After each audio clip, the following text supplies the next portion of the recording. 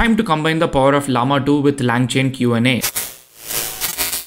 So we're going to learn how to use LangChain with Llama 2 as the large language model base, and everything here that is done is completely local.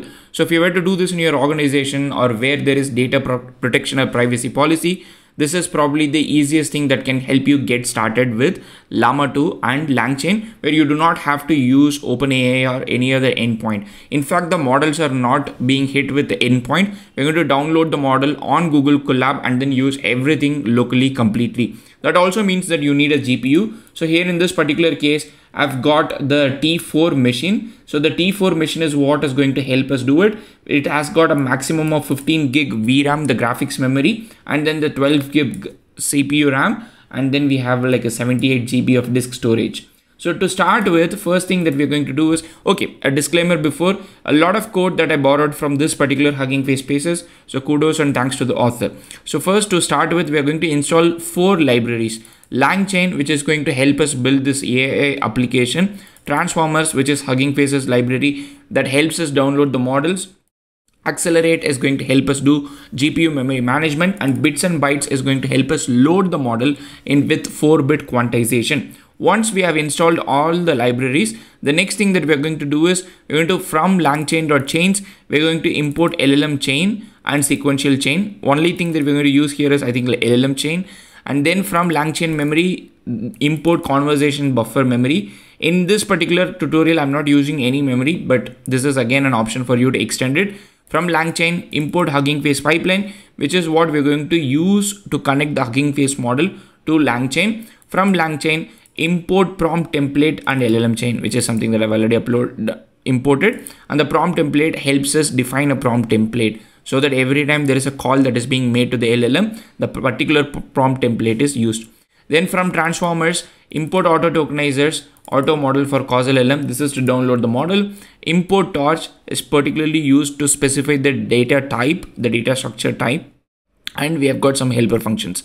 The next thing, after we have downloaded or imported all the libraries, the next thing is download the tokenizer, download the model.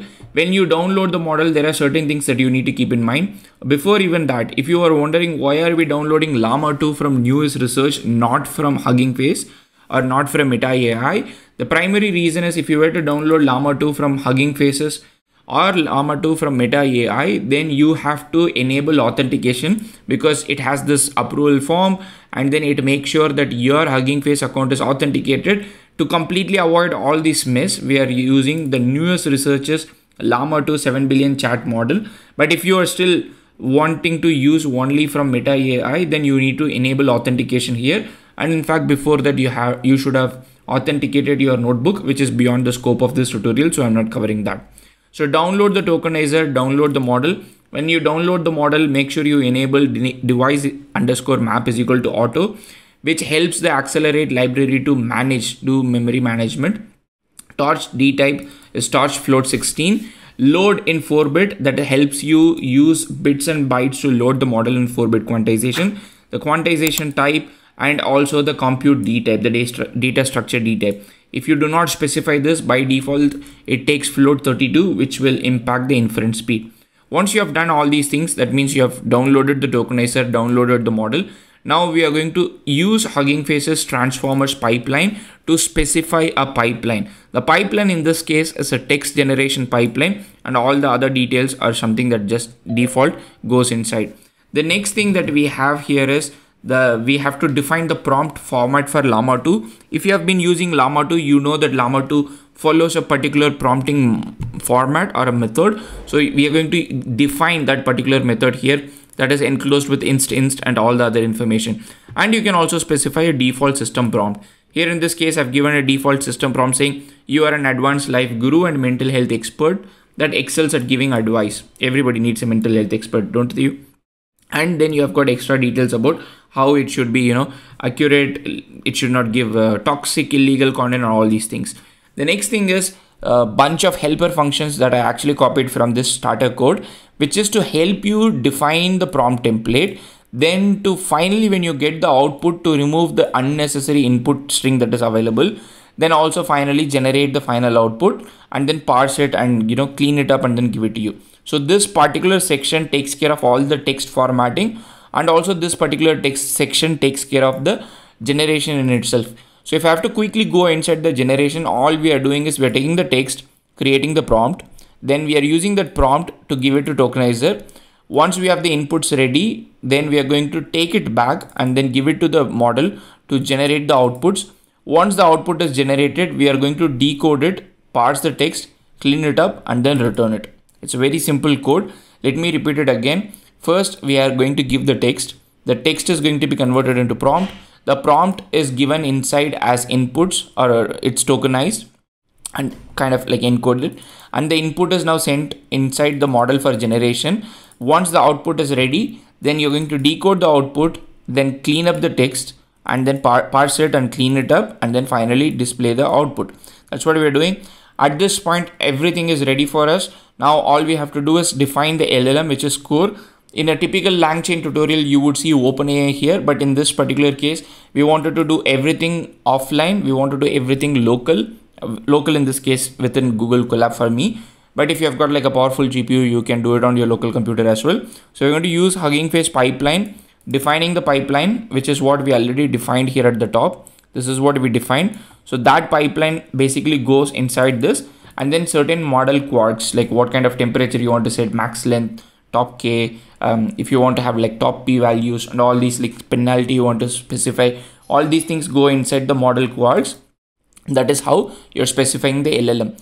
And again, you can give the system prompt and instruction prompt that will override the default prompt that creates the template. And once you have the template, you can print the template and see this is how the template looks. The actual prompt text that you give is going to go here inside this, and that creates the prompt template and the prompt in itself. As you can see, the text takes this and then uses inside this, and it goes inside the prompt. Now you're going to create an LLM chain where you've got the prompt, where you've got the LLM. And if you want it to be verbose, you can specify it to be true, then it will be verbose. If you don't want it to be verbose, like in my case, I'm going to specify it false. Now everything is ready for us. All we have to do is give the text. Like in this case, I've said like, why is there a big problem in life? And then I'm expecting a response. And the way I'm expecting a response is I'm using LLM chain, the object that we defined, and using run method, and then sending the text inside it. And we are going to expect a response from it. And that is quite simple and straightforward. Let's look at the response first. Why is there a big problem in life? Okay, it says, a curious soul are you, seeking answers to the age-old question of life's mysteries. And it just goes on and on. It uses emoticons as well, I kind of like it. And finally it says, remember my dear, life is a journey of self-discovery and personal growth. It's full of challenges and triumphs. This almost sounds like a mental health expert, and this almost sounds like a life guru. Probably I can make like a life guru using Llama 2. Just to show that I'm not cheating around, I'm going to run this again, but you can see that it has taken about 44 seconds. So I'm going to cut the time of 44 seconds so you don't have to wait looking at your screen. But let's ask a question. So in this case, I'm going to ask a question. My life sucks. What do you suggest? Please don't tell me to meditate. That's it. We're going to send it, and it is going to take about like 44 seconds to get the response back. Now, why does it take 44 seconds? There are a bunch of factors. One is how much RAM that we have got. Like the GPU memory that we have got is going to play a huge role. The second is also what kind of model that you have loaded. Like 4-bit quantization model would probably take lesser time. There are techniques and optimization techniques that you can use to improve the inference speed, like the VLLM library that we saw. But anyways, the prompting has been done. So the question that we asked, my life sucks, what do you suggest? Please don't tell me to meditate. It just goes on and says, okay, I understand that you are feeling frustrated with your life. I'm here to offer some constructive suggestions. But I must remind you that meditation is not a one-size-fits-all solution, and it is important to address the root causes of your struggles rather than simply telling you to meditate. Okay, thanks Llama 2 for taking my feedback seriously. So it says, step 1, identify the problem. Step 2, explore the underlying causes. And it just goes on and on. And I honestly feel like it has done a really good job. Like I'm not once again claiming that this is a drop-in replacement for ChatGPT, but I think by having decent prompting and also using it with libraries like LangChain, with which you can also give it memory and do RAG, retrieval augmented generation, give internet capabilities. I think this is a pretty powerful model. Like we don't use it like that. We've been like usually, just simply asking question and getting back. And I think this is a pretty powerful model, and this Google Colab notebook will be in the YouTube description for you to just directly click and get started. Once you get started, this should run pretty straightforward. If you're running this on your local computer, just go click here, file, and then download it. Download the .py file or IP on by file, the Jupyter notebook file, and then run it on your local machine. If you're running it on local machine, the first thing probably you need to do is you need to do NVIDIA SMI. That will actually tell you what kind of GPU that you have got, so you have an idea about how it works. Right now it shows an error, but ideally it should work. So I think that is what everything that we have got in the Llama chain with the LangChain. Llama chain with LangChain. I don't know why I said that. Llama 2 with LangChain. If you have any questions, let me know in the comment section. Otherwise, see you in another video. Happy prompting.